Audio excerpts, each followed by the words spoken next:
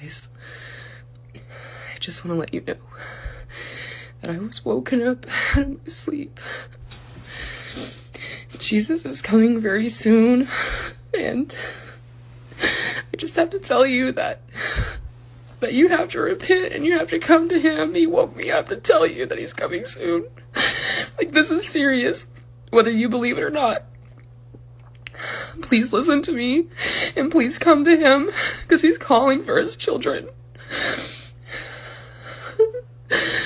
Our bridegroom is coming, and you have to be prepared, and your oil lamps need to be full. I'm sorry, I don't normally do this, but I just have to tell you, I've got to reach as many people as possible. I come on here, I don't care how I look, I don't care if you believe or not. It's gonna happen. And I don't want anyone to be left behind. So please, even if this message could reach one person, please repent. Shalom, shalom. HALALYAM la. YAHAWAH, BAHASHAM, BAHASHAM, QADASH. Double honors to the elders and apostles of Great Millstone to teach them well. Peace and salutations be to the Lord for the elect. I am Brother Bar coming at you from the Proper 7 Babylon camp here in Tampa, Florida.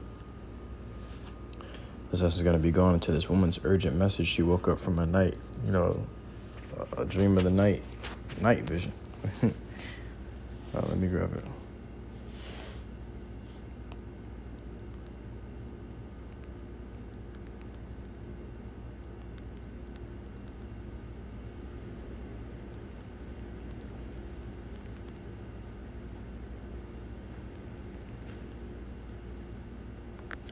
Job 33:15. In a dream, in a vision of the night, when deep sleep falleth upon men, and slumberings upon the bed, then he openeth the ears of men, and sealeth their instruction, that he may withdraw men from his purpose, and hide pride from men. Okay, so when deep sleep falleth upon men, the Lord is opening your ears and pouring that information into you. And this is how you experience what we call spiritual dreams. Jake be waking up frightened. The prophets received a lot of these dreams where they made them sick. How terrifying these dreams were. Let me grab this in Acts. Chapter 2 and verse 17, and it shall come to pass in the last days, because it's not just the men of the Lord that's having these dreams about the Lord's return. Okay, it's everybody. And this woman was probably a Christian or something, man. This woman here was probably a Christian, because she had knowledge about the lamps. She had knowledge about the bridegroom. So she's probably a Christian or something, man. But I don't know. I'm just speculating. But these people that call themselves religious or seem to be religious, they're gonna see it first. They're gonna see dreams about the Lord, just pulling up on their ass and taking lives. Anybody that's, seeking to serve a higher power, they're seeing these visions. Okay? And these visions are terrible. These ain't peaches and cream visions. These ain't visions about hugs and kisses and Teletubbies. No, man. These are very stern visions. The Lord is putting his spirit out in them. That's why he said, and it shall come to pass in the last days, saith the MILLSTONE, I will pour out of my spirit upon all flesh. Because now you're having all these other nations having dreams as well. And these people always in the video crying, boo-boo crying, like the Lord hurt their feelings in their sleep. Which he did, man. Because he's showing you the truth. And the truth is stranger than fiction, man. So these people normally dream about fucking... They normally have random dreams about just jack shit and nothing. About random things. Maybe about work. Maybe about friends they used to know. Friends they want to know. Celebrities. These people have regularly, random dreams like this. But they don't have dreams or your sky is cracking open and all hell is breaking loose and a dark-skinned man is just sitting out of that chariot and putting a lot of people to death, man. They don't normally have dreams like that. That's something that's odd. But these aren't dreams. These are messages, man. The Lord is pouring His Spirit out upon all flesh. So even the woman going to dream, that's why it says, and your sons and your daughters shall prophesy. And it's not meaning like prophesy, like get on the streets and actually prophesy, but what they're prophesying is their dreams. When they tell their dreams, that's a prophecy. This woman was just prophesying just by telling her dream on a video, man. And the daughters prophesying is when they tell their dreams to the fathers. And the fathers express it or explain it. And that may be, so a lot of the times maybe prophets, daughters of the prophets, but all flesh gonna get it, man. Whether they be heathen, Edomite, Jake, everybody gonna see, okay, the Lord is about to pull up, man. Something ain't right. The Lord is about to pull up. Okay, and it's in this lifetime. It's not gonna take forever. That's what I'm gonna grab, though it tarry. Because this woman seemed extremely distressed, man. It says, and your sons and your daughters shall prophesy, and your young men shall see visions, and your old men shall dream dreams. Okay.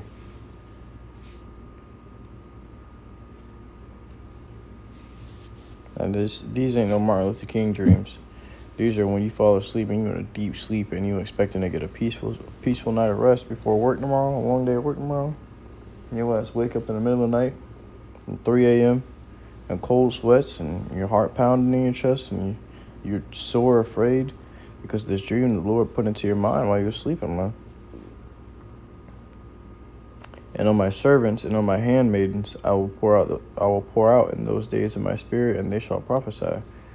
So those that are in the truth as well going to be prophesying. It says, and I'll shew, that's good. That's it on that. Let me grab Habakkuk 2 and 3. For the vision is yet for an appointed time.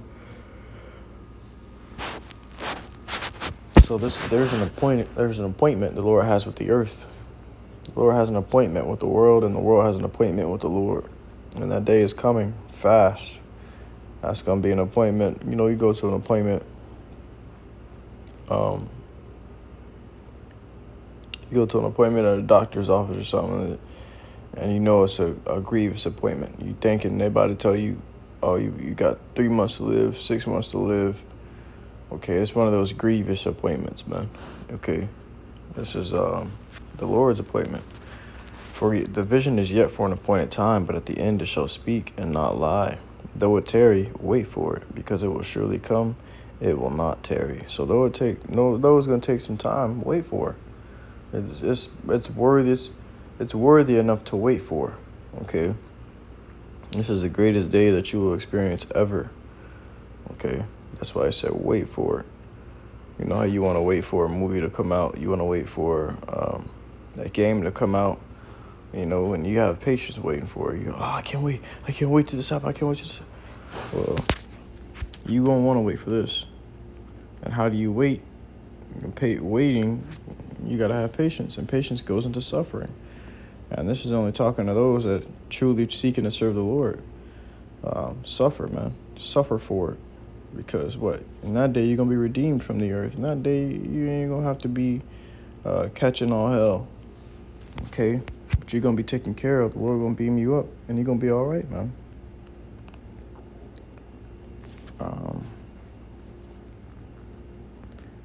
Grab this for you unbelievers.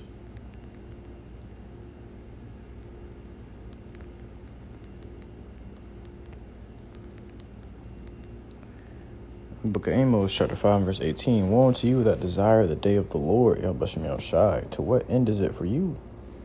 You got these wicked ass niggas. Oh man, I can't wait till this world end. Oh, the world's gonna end, sweet dude.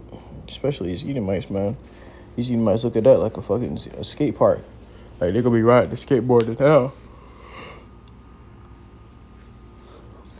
Or like that Ghost Rider game. They look at it like they're gonna be riding a motorcycle and the gates of hell, or And not only that, a lot of these wicked niggas and wicked, heathens are obsessed with the idea of hell. They make memes about something funny, which is not really, they make memes about something funny, which is actually disrespectful.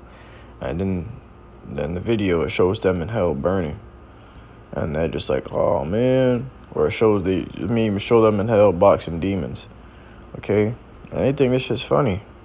All right?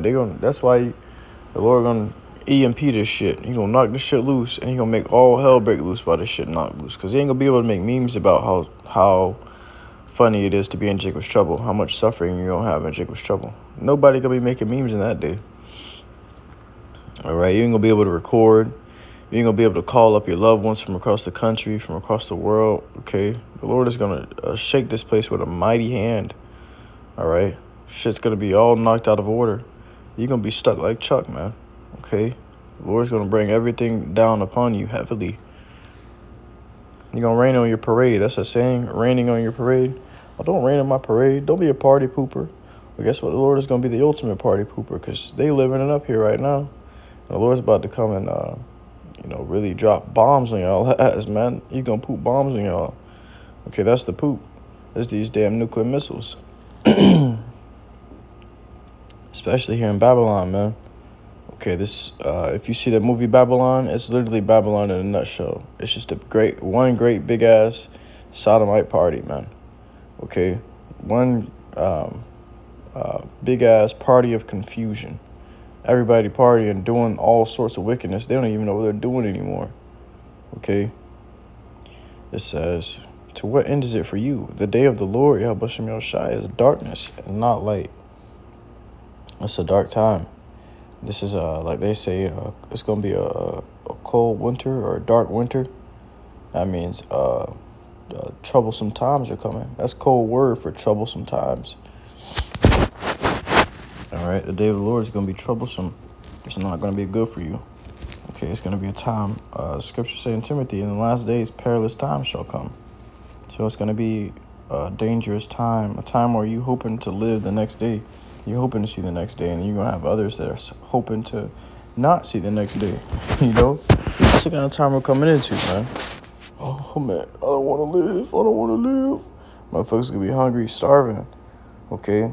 And then they're going to try to escape the hunger. And somebody going to pull up on their ass while they're eating and gun their ass down, leave them on the floor to bleed out. They may shoot them in all the unvital spots, but they ain't going to be able to move. They're going to be left on the floor. And, while they was just taking a bite out of that motherfucking, out of a big-ass piece of chicken, whatever it may be, they just taking a bite. They're going to get gunned down, left on the floor to bleed out and starve still. And they're going to eat the food. They're going to take the food out of their mouth and eat it. That's the kind of trouble sometimes we're coming into, man. But it's going to be dangerous out here. That's why the scripture say in Ezra, he that escaped the hunger shall the sword destroy.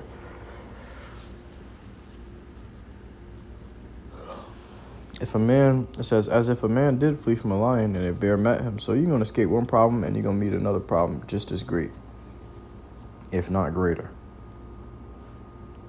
Or went into the house and leaned his hand on the wall and the serpent bit him. This is going to be, that just goes to show you're not going to be able to escape the tribulation. The troublesome times you're coming into, you're not going to be able to escape them. You're going to have people hiding out in bunkers. All right, well, the Lord going to smite your food with a mold, a mildew. Okay, you're going to have your food going to expire fast, or, someone's going to get down there. They're going to get into a bunker, and a beast going to break down there with them, break into that door without going in, and devour their ass and all their food. The beast may halfway or partway devour them, and they're going to watch as the beast eats their food. The Lord going to take their ass out with a sickness that spreads, and then all of a sudden, a servant of the Lord stumbles upon that bunker and wobbles on in there, sits down, and has rest, man.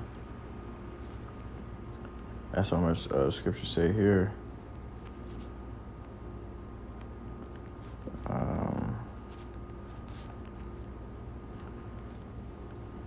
Isaiah 65:13. Therefore, thus saith the Lord, YAHAWASHI, behold, my servant shall eat, but ye shall be hungry. Behold, my servant shall drink, but ye shall be thirsty. Behold, my servant shall rejoice, but ye shall be ashamed. Because the Lord's going to kick you out of that joy seat and put the prophets and the servants of the Lord in those joy seats and put you into tribulation. Because now we are suffering. All right, right now we're going through it. Right now, we're mourning and they are rejoicing. But guess what? The table is about to flip. Behold, my servant shall sing for joy of heart. How happy you got to be singing.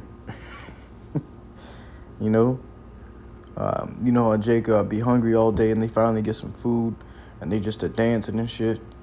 How much more singing, man? You know, for sorrow, it says, but ye shall cry for sorrow of heart. Woo! And shall howl for the vexation of spirit. So we've been howling for vexation of spirit. We've been vexed constantly, day in and day out. We vexed with the filthy conversation of the wicked. We vexed with the wickedness going on in Babylon. All right? But the Lord's about to take the vexation away, put us somewhere, stow us away somewhere in a safe place and with food and entertainment. While outside of it, it's going to be hell, death, and destruction going on, consuming a place. You know, you may open the door of the bunker just to see Edomite die real quick. You know, man, close that bitch back up, go back down and chill with family, man. You know, until the Lord comes and picks us up. It says,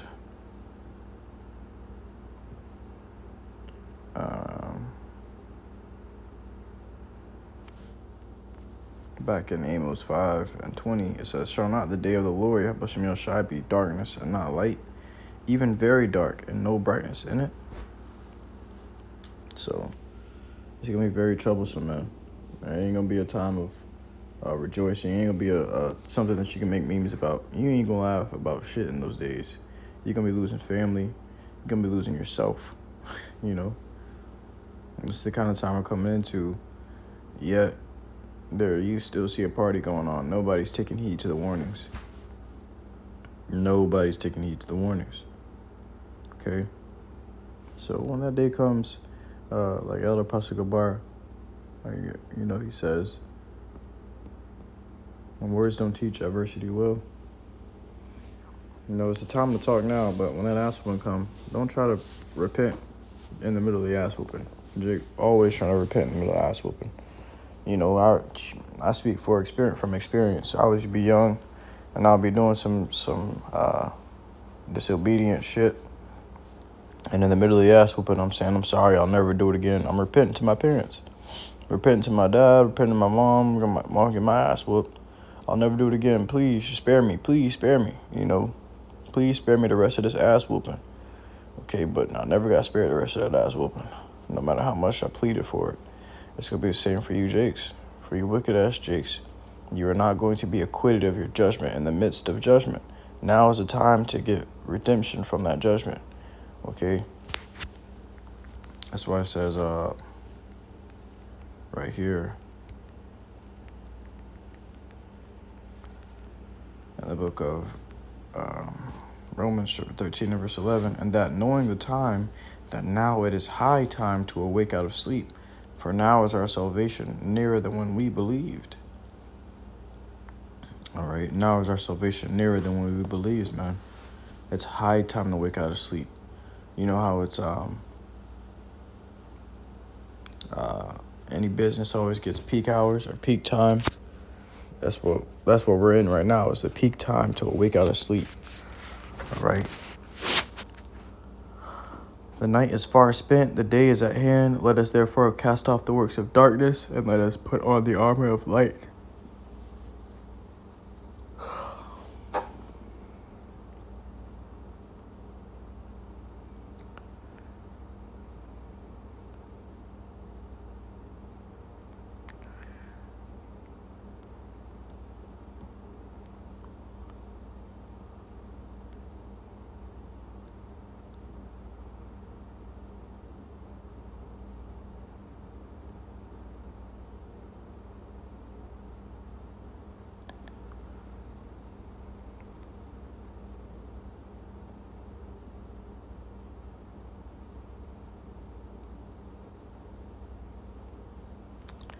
Alright, man. It looks like it's closing time.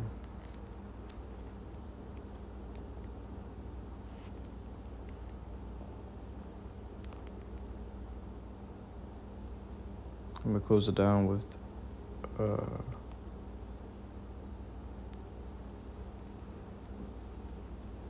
believe Zephaniah 1:14. Yes. This book of Zephaniah, chapter 1, verse 14. The great day of the Lord, YAHAWASHI, is near. It is near and hasteth greatly. Even the voice of the day of the Lord, YAHAWASHI. The mighty men shall cry there bitterly. So that day of the Lord is a great day, and it's hasting greatly, meaning it's speeding up. Every day is coming quicker and quicker. You know, what you think would have taken another 1,000 years, it actually might take another 5 years, man. You know, maybe less than that. It might take another few months. All right, we are already seeing shit breaking, things collapsing and breaking down before our very eyes. You know, the Lord say it is even at the doors. All right, but I truly hope this lesson was edifying to you. I keep an YAHAWAH to listen to the sincerity. Till next time, Mesharallah, I give all glory, honor, and praises unto YAHAWAH, BAHASHAM, YAHAWASHI, BAHASHAM, QADASH. Shalom.